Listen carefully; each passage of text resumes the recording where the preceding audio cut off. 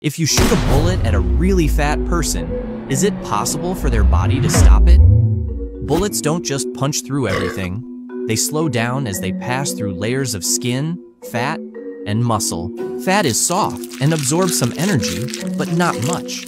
A bullet needs to lose enough speed before reaching vital organs, and you'd need at least 60 centimeters of pure fat to stop most handgun rounds. If you shoot a gun straight up into the air, the bullet doesn't just disappear. Gravity and air resistance start slowing it down immediately. Eventually, it'll stop completely at its highest point.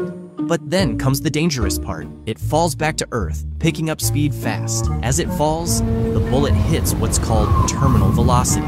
That's around 300 kilometers per hour for most bullets. At that speed, it can cause serious injuries or even death if it hits someone.